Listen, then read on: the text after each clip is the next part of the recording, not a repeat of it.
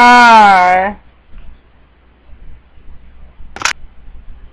Welcome back to the Imaginary Gallery. It is TJ, your host. The topic of the evening is a question. Can you have an emotional connection with a cluster B creature? Hold on for the answer, or maybe decide for yourself.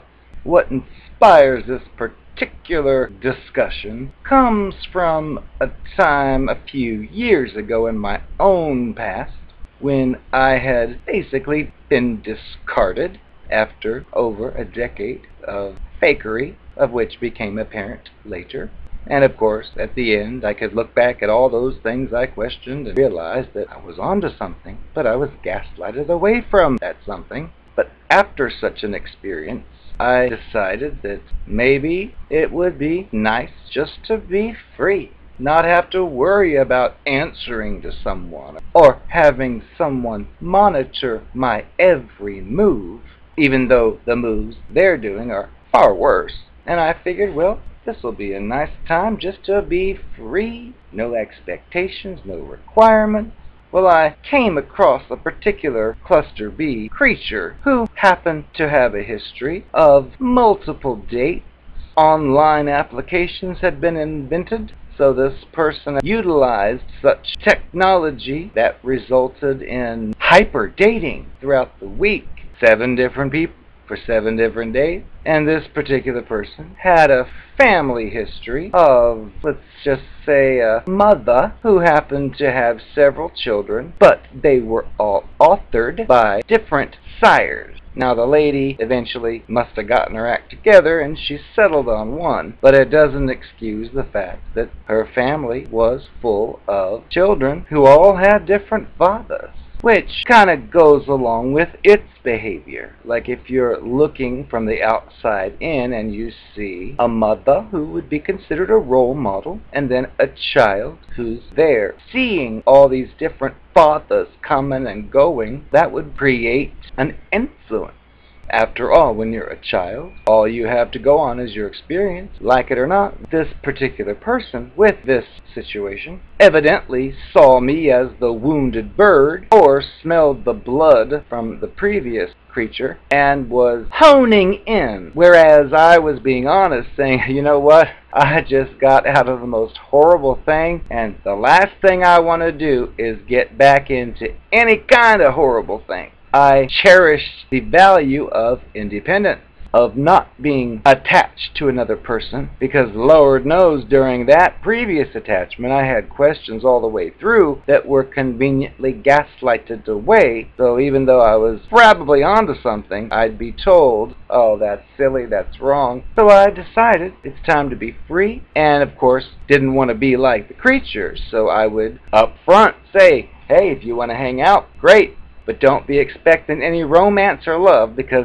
I'm not interested in that crap. After what I just went through, I just want to be free. Well, this creature had different intentions in mind. And this creature, with the history I just mentioned, had already been chasing after several others right up until before the point I actually met it. And yet we spent a few weeks hanging out, doing stuff because I thought it was safe. Because remember, I was up front and honest and said, look, I'm not interested in that romance crap, but if you want to hang out and have fun, great. And the other person was like, oh, I don't want that either, which is classic mirroring. I don't want relationship either. I felt safe and comfortable, and that allowed the meetings to continue. A few weeks later, I was given the ridiculous blow to the senses, being told by this creature, I can't help it, but I've fallen in love with you. I know I said I didn't want romance, but I can't help it.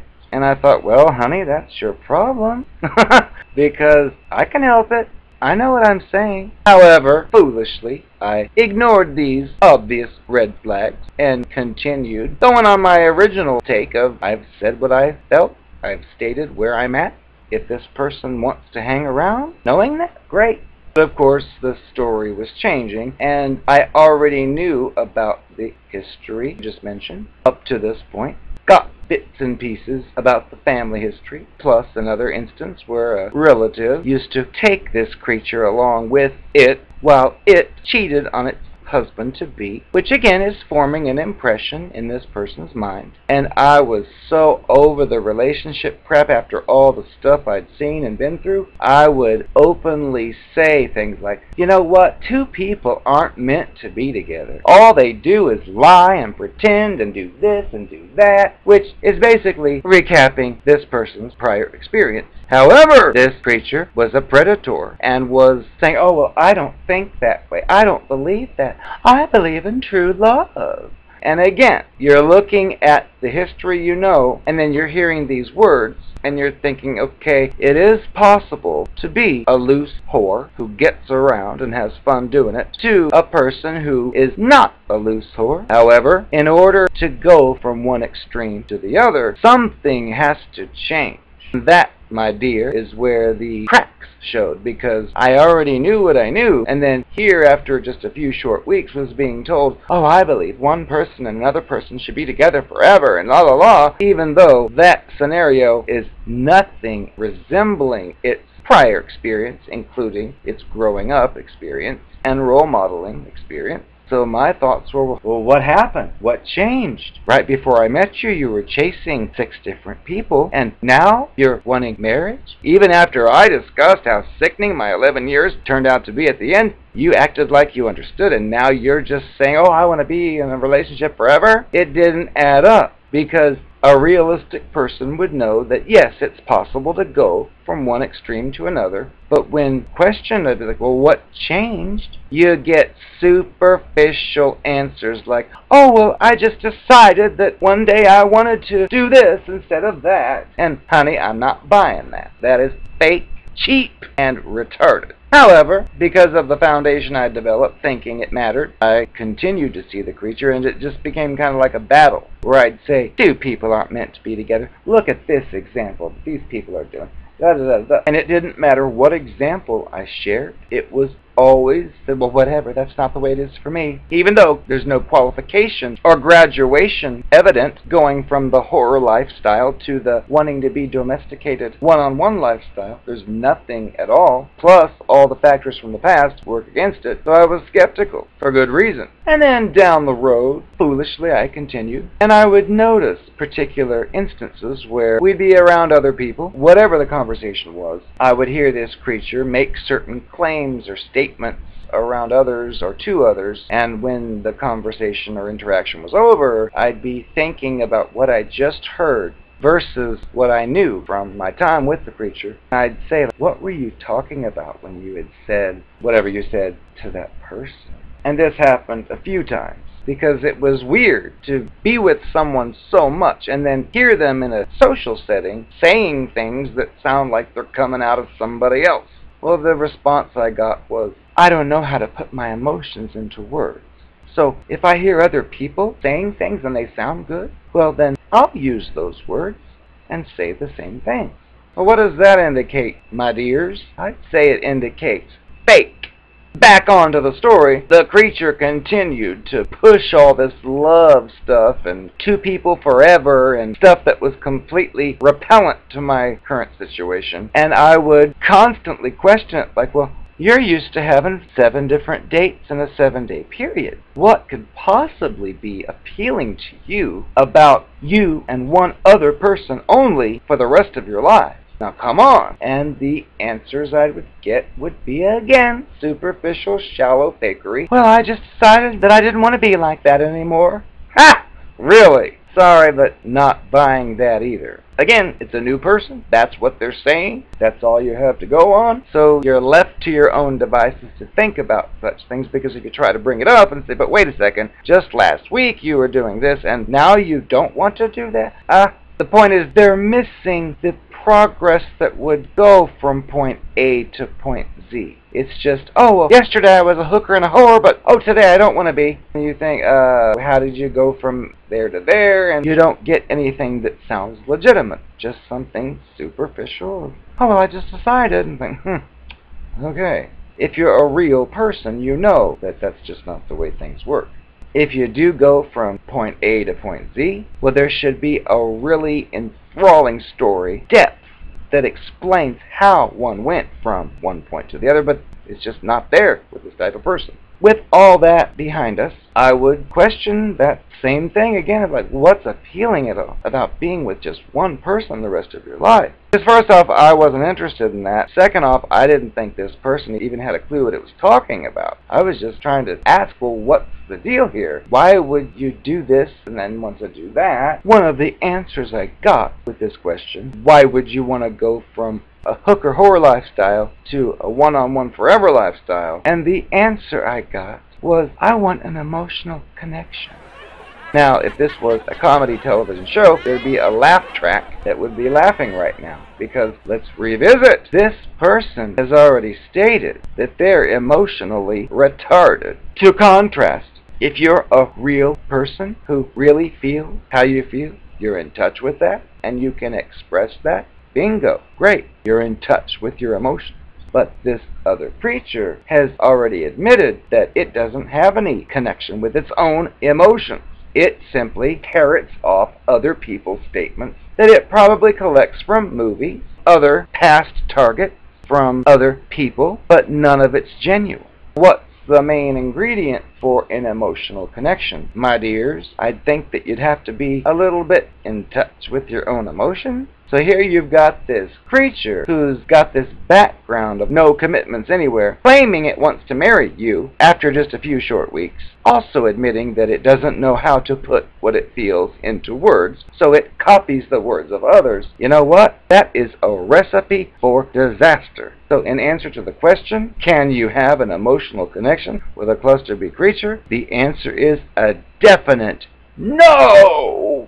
How can you emotionally connect to a person who is simply mimicking other people's statements that describe their emotions, which have nothing to do with the creature who heard them and liked them? It's not a possibility. But it's sickening to see these people in their twisted realities making such bold statements as, I want to marry you and be with you forever. And when questioned about their past up to this point, is, oh, well, that's the past. That doesn't matter. I've decided yesterday that I want to be with you forever. It also makes me think of that movie called Monster, which had Charlize Theron and Christina Ricci. There was a scene where the hooker, I'm a hooker,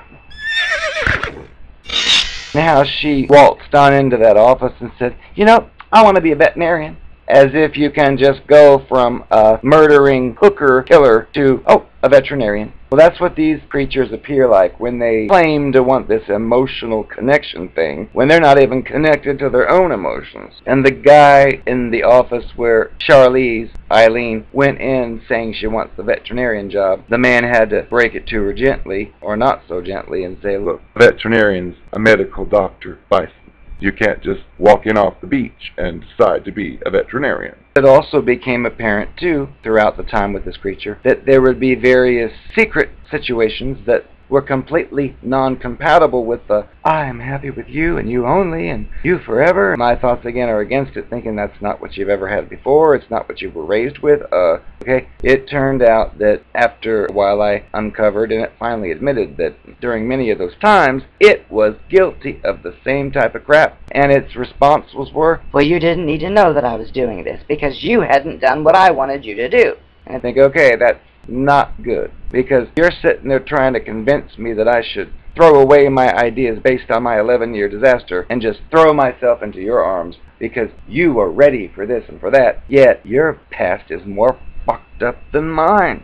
I don't think so. You can't have an emotional connection with a person that's a cluster B creature, because chances are they're not in touch with their own emotions. They are copying other people's statements describing their emotions, and if you look closely, you'll notice a lot of inconsistency, because it's almost like they're picking at random different viewpoints that if you're a real person, you would know that one person wouldn't say this line about their emotions and then also at the same time say that line about their emotions, because it's like two different personalities, emotions presented in one person's body, and they're just not compatible. It's like they chose at random, without knowing what they're doing, like a robot, a human emotion someone expressed, but not realizing that human emotions emotions from a real person would be consistent, and they've chosen completely inconsistent emotional responses. So what I've determined with my experience, not just with this one, but a few others, they claim to want this emotional connection, but just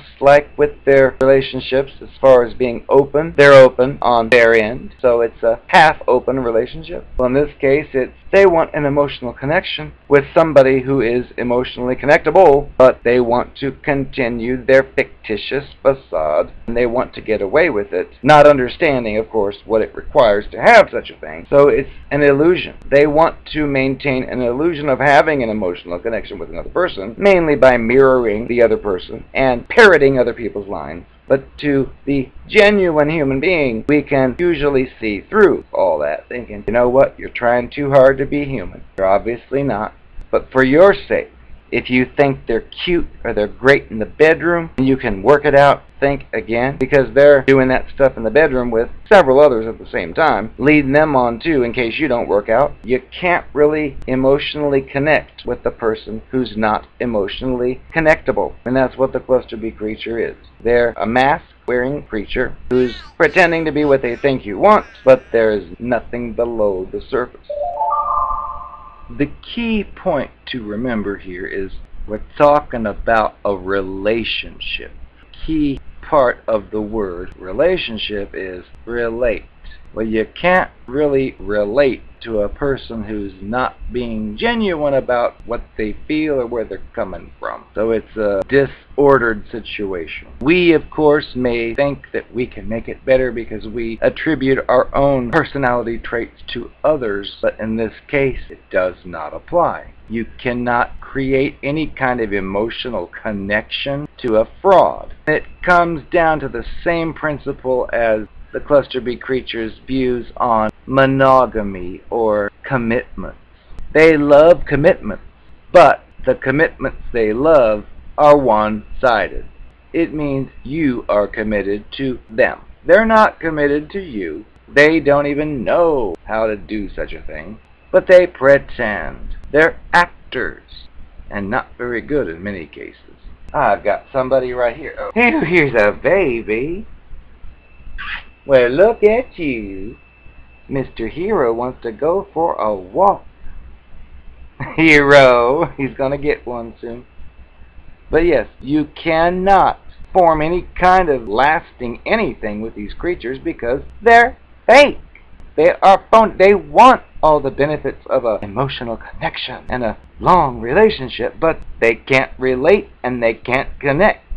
So if you're involved with one, the best thing to do is to get away. And I always say no explanation needed, because if you provide an explanation, you will be yanked into a labyrinth rabbit hole of sickness.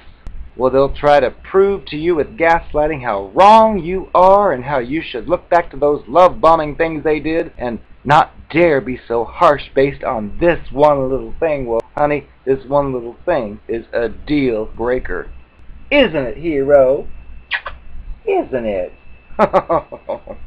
So if you've got one in your life and you've noticed these inconsistencies where the actions don't match the words, their history has no indication of any kind of stability, yet they're wanting a little house on the prairie relationship with you just because they've decided a few days ago that's what they want, beware and push it away if possible, because it only gets worse. In case you didn't know, I am the Narcopath, and you ain't. So don't even try.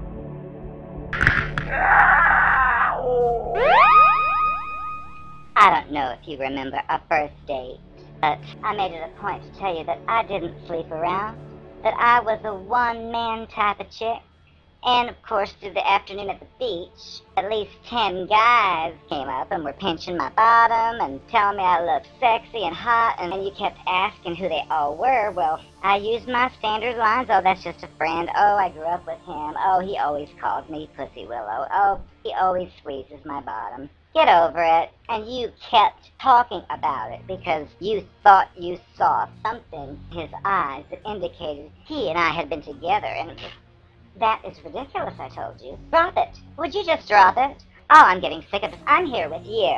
You did not need to know that he and I were together basically every night that you were busy. You did not need to know any of that. And if you would have minded your own business, we would have been fine. I don't know what it is with all you people thinking you have to find out the truth. It's none of your business. As long as you understand that, we could be together forever. Just make sure you don't follow me. Hello, darling. I am the Narcopath.